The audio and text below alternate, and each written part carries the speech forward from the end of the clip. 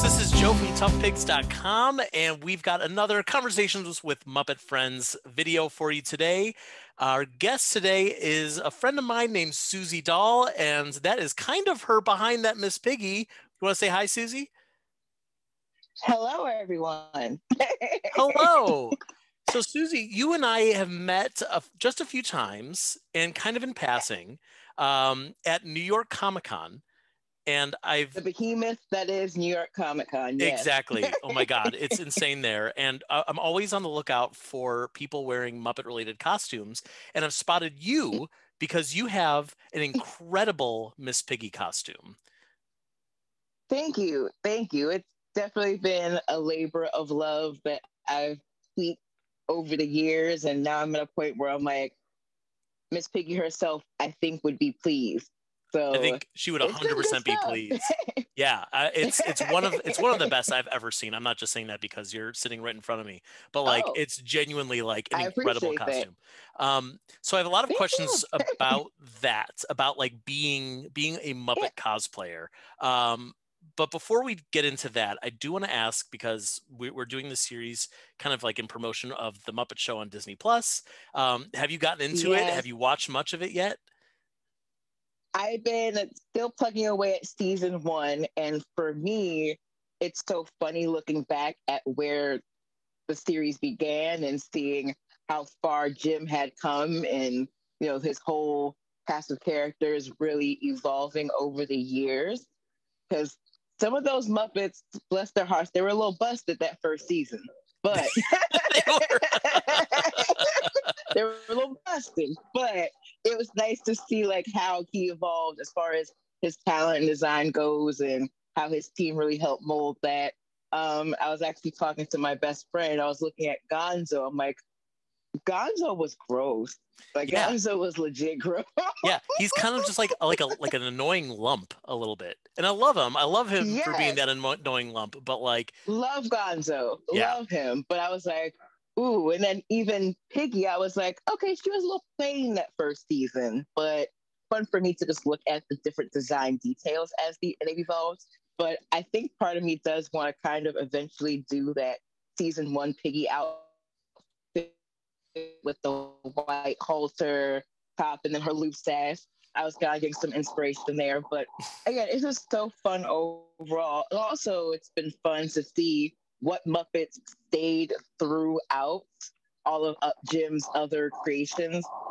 Certain, like Wanda, I think we mentioned that, Wanda kind of disappeared after a while after that first season, and the janitor actually changed after the first season. So it's been just a fun little Easter egg. And also the jokes. When watching it when you're a kid, you don't realize how adult the jokes are. And then Right. you get older and you're like, wait a minute. Yeah. Wait a minute. Yeah. Works on a lot of different levels. So it's been a trip. Yeah. I love Yes. it. So okay, so you're starting at the beginning, you're going all the way through. Is there like a specific episode that you're really looking forward to getting to? I saw the Lena Horne episode, which I Hmm. loved, and I'm looking forward to getting to the Raquel Welch episodes. Oh, I'm like, it's I great. just need all the glamour, all of the goodness. Yep. So I'm inching my way. Oh, and Carol Burnett. I need to get to that. I'm almost to the Carol Burnett episode. Terrific. All good ones. I'm very excited for you. Yes. So would you say like Miss Piggy is your favorite character or the one that you relate to the most?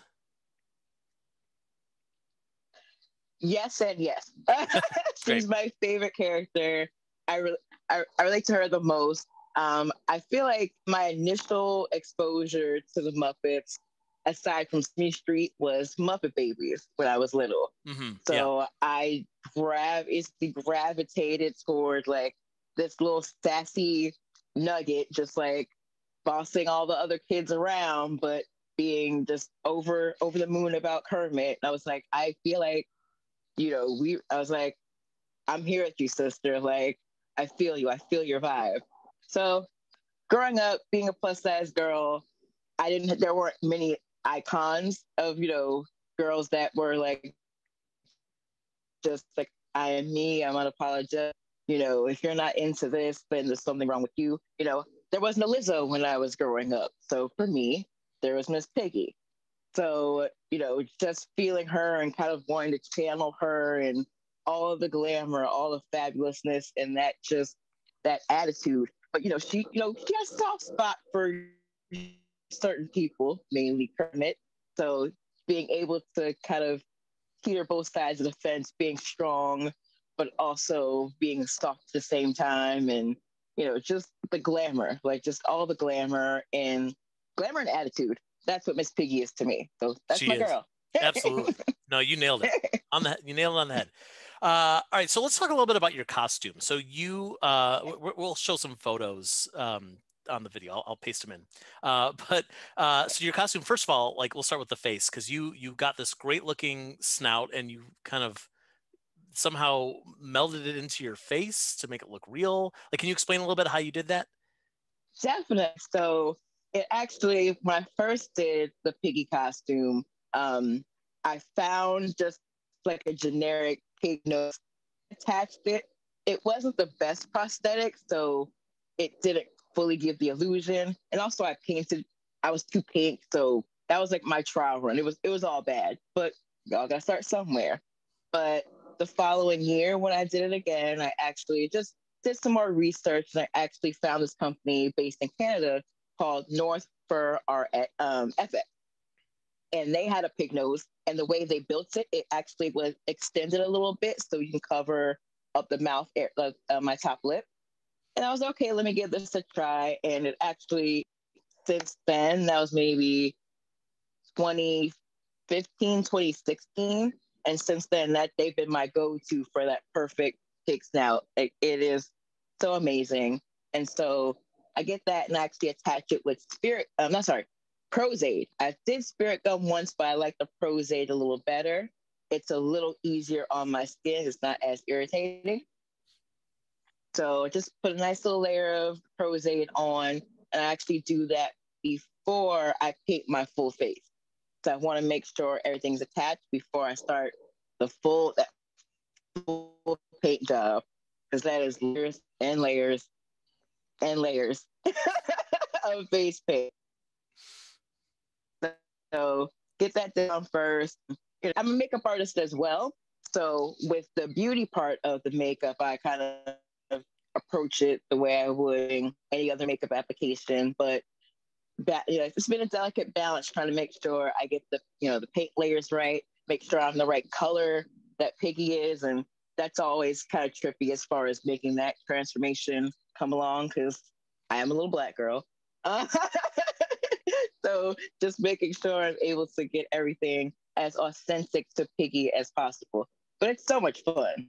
But it usually, I would say, especially for New York Comic Con, I want to say from like top to bottom, the makeup maybe about 2 hours.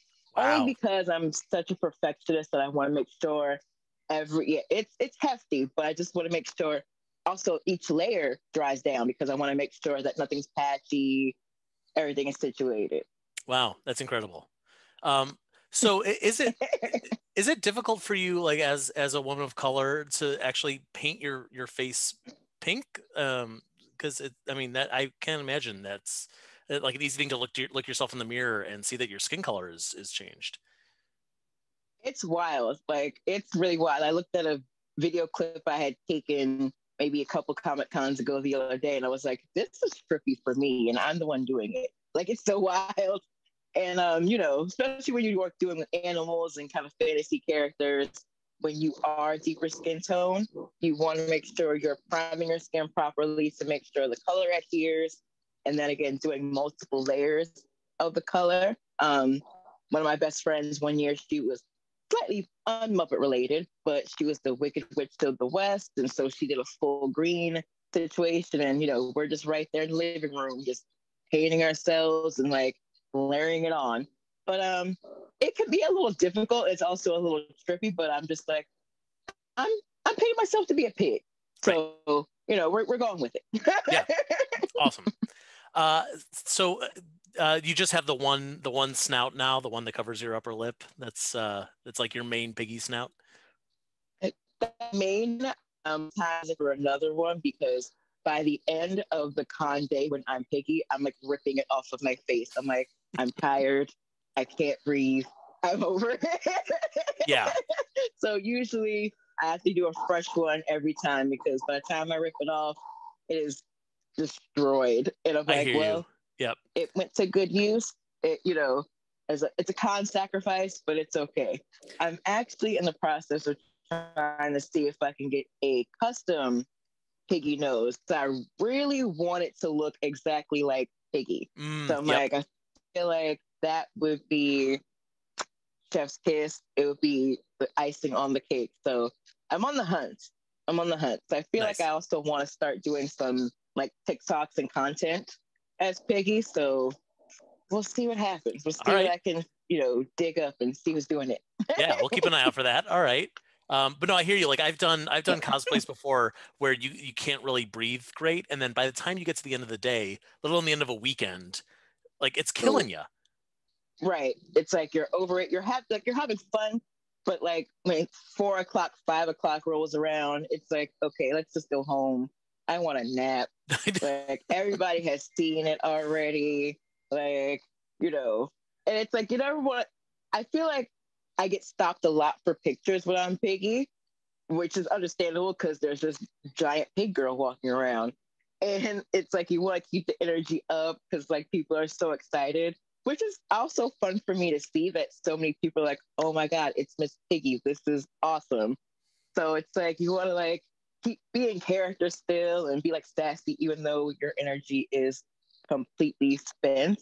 Hmm. But I feel like that's the part that makes it all worth it because people recognize it and they're enjoying it and it puts a smile on their face. So that's always fun.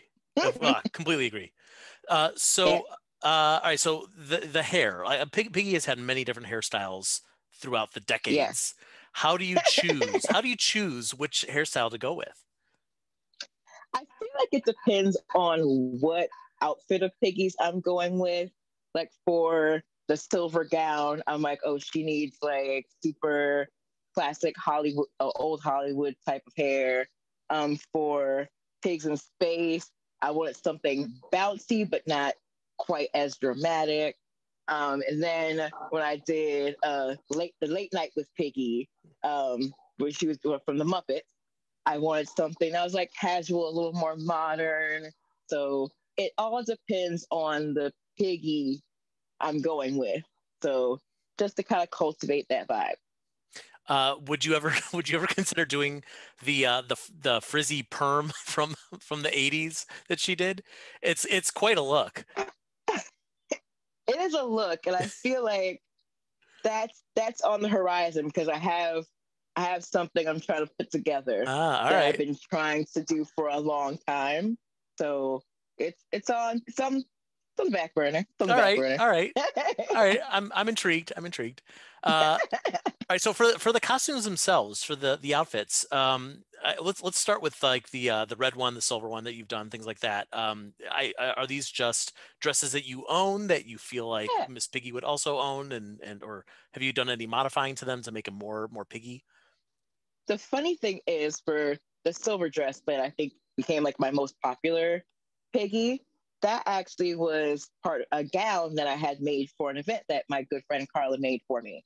And actually started off short. And so after the event happened, I was like, well, I want to wear this again because it's a fabulous dress. So that's the first year I did Piggy, like 2014, 2014, 2015. And then the next year, I was like, well, I'm kind of digging this and I want to really kind of tweak it a little bit. So I had her add this beautiful chiffon fishtail at the bottom. So I was like, okay, now we're doing glamour. Now we are doing cosplay because I just wanted that little extra hint of Hmm. things. Yep. So yeah, that it started off as, a little cocktail dress I wore at a rockabilly event. So that's how that emerged. And my Pigs in Space Piggy, I actually had this amazing um, costumer called Piggy and the Geek made that for me, and that was super fun because I was like, let me start moving into other popular Piggy iterations. So I had that custom made. Um, my late night with Piggy outfit, literally just pieces from my closet, like this blazer, this little leopard pencil skirt I had. So it's a little bit of knowing talented people who know how to sew and make me nice things, and then just using my own fashion sense to kind of pull some cute stuff together. Yeah, the nice thing It's about a community effort. completely. Yeah, the nice thing about Miss Piggy and the things that she's worn like over the years is like it almost doesn't matter what it is. It's as long as it's like the height of fashion. Like it doesn't have to be, cemented in a time Right. or to a production. It's just like, does it look really like really good? Does it look really swank? Like Piggy would wear it. Exactly. It's like, is it fashion? Is it over the top? Does it feel luxurious? Piggy's gonna wear it. Love it. But yeah, but the pigs in space one is the one that like I remember spotting you like across the con floor at New York Comic Con, and like it's not just that someone put on a pig snout. It's like Yes, it's genuinely like you got a real pigs in space outfit, and it looks dope. it was so fun. I want to say that was the year you were Uncle Traveling Matt. It That I think was. you pulled me aside. I was Yeah. like, yes. I couldn't find that picture on my phone. I was so sad. I Oh, was I've like, got it oh, somewhere. I hope I'll he add it. has I'll it. put it right here. Here it Okay, is. There's the photo for everybody. perfect. Here's the picture. But like, it was cool. Like, wait, stop. And I was like, oh, hi. And it was like at that time of the day where I was like, I'm Yeah. sorry. That was like, okay, this is awesome. Like, that was super fun. Yeah. A little Muppet crossover. Uh, Yes. so so there's one other element that every Miss Piggy outfit needs, and that's the gloves.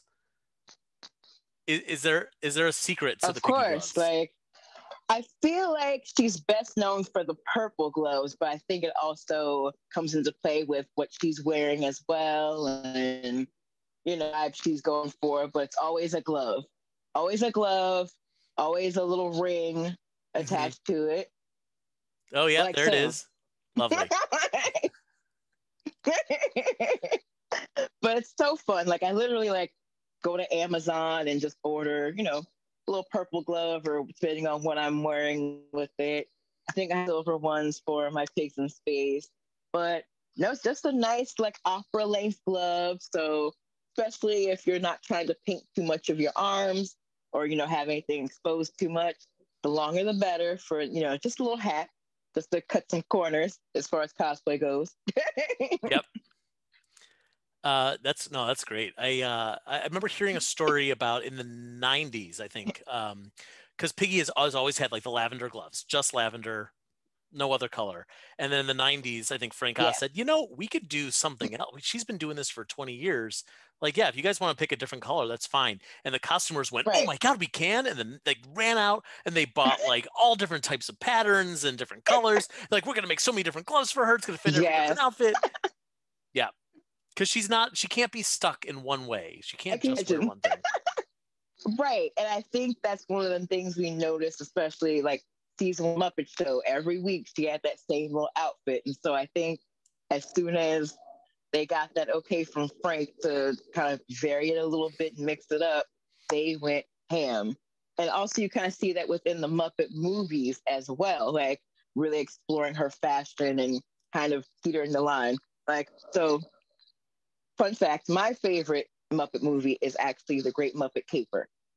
Hands down, like it is my number one favorite Muppet movie. And her outfits in that even were just so fun. And the fountain scene where she's like after she's Mm, walking down the runway in that silver bathing suit, yeah. which again is another inspiration for me. And that's kind of a nod that I kind of give with that silver dress. And I just, this this is perfect. Like if I had to only watch one Muppet thing for the rest of my life, it would be the Great Muppet Caper. That's great. Good choice. So I know, like, obviously, Miss Piggy is seems to be the be all end all for you. But if you had to dress as a different Muppet for one of these cons, who do you think that you would want to cosplay as? I feel like I would also want to do maybe like a red Fraggle. Yeah. Like that's another one of my favorites. I did enjoy Fraggle Rock a lot.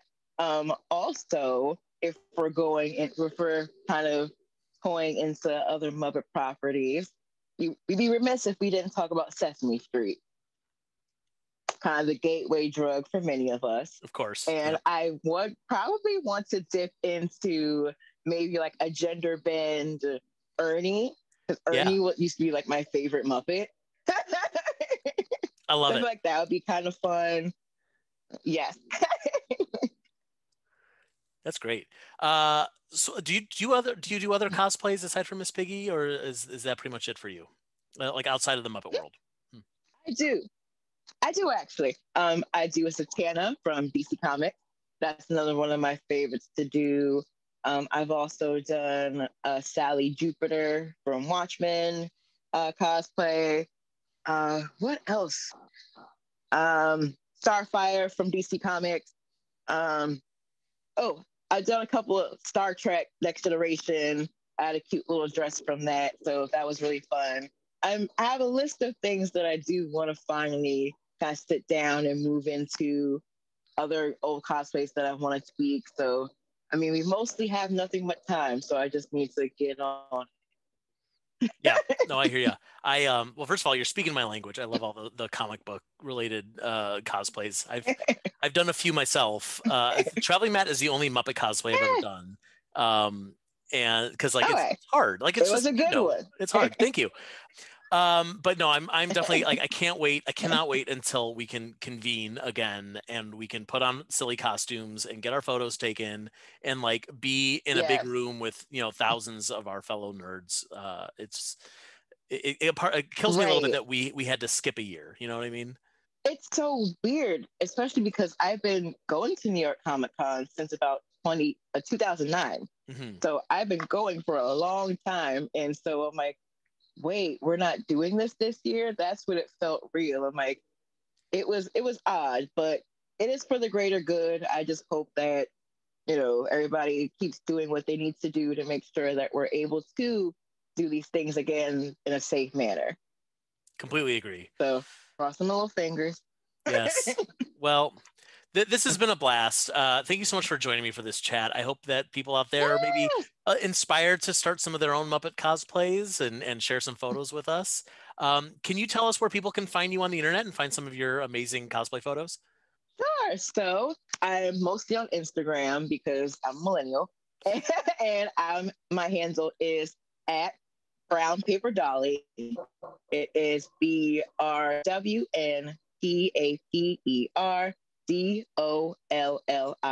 Yeah, I can spell. Uh, so I'm mainly there on Instagram. I'm venturing into TikTok. I don't really have anything interesting there, so mainly find me on the gram. You'll find me doing pinup and cosplay and makeup stuff. And I'll be starting my YouTube channel soon. So y'all stay tuned for that as Terrific. Well, Susie Dahl, thank you so much again.